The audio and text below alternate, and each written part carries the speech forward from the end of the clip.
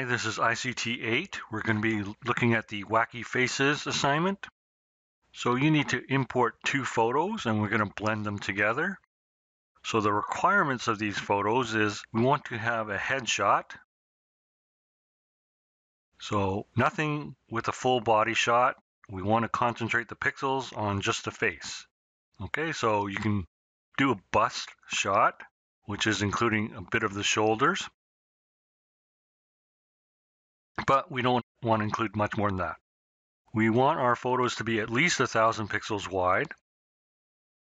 Okay, and to choose photos that are challenging, you want to have photos that have slightly different skin tones.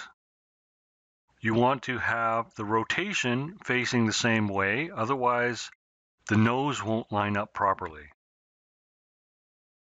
So you can't have a nose that's pointed out this way and match it with a nose that's straight on. They have to have the same, what we call rotation.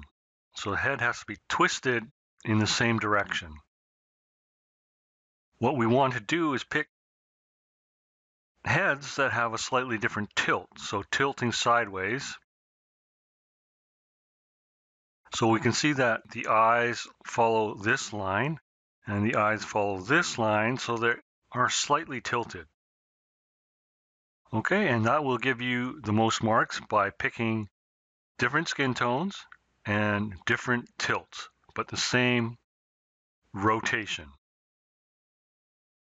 And to make your life easier, you want to pick shadows that are also in the same direction.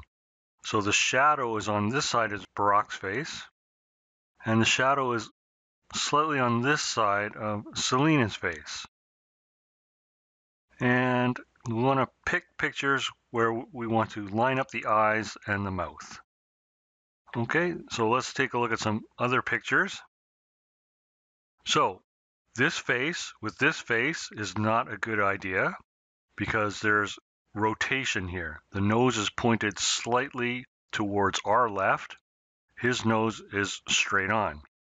So these two faces would be good because it's challenging. They're both facing directly forward, and this one has a slight tilt. This is horizontal. Okay, we could do this face and this face. They have the same rotation. However, you can see the shadow here, and the light is over on this side, so it's casting a shadow this way, and it's kind of from below, and it's casting the shadow upwards. This one has the light on this side, but the light's slightly above, and it's casting a shadow downwards. So you will not be able to match the lighting on this properly, and it would be very challenging. Okay, we could technically do these two. There's some challenges there too. The shadow is on this side of the face. The shadow is on this side of the face.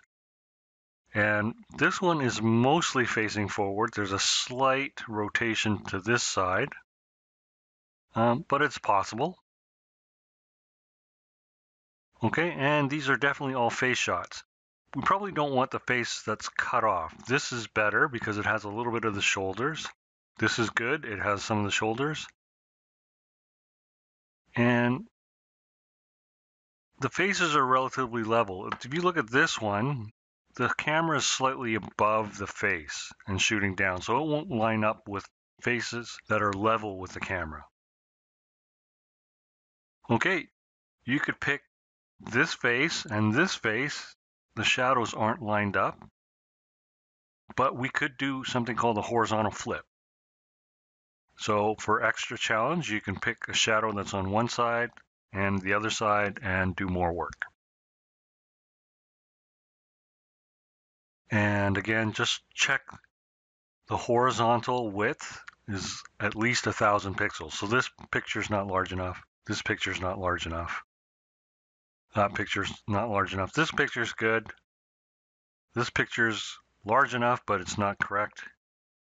And that's how we choose pictures. Make sure you click on it and grab the full size and not the thumbnail. And that completes this lesson.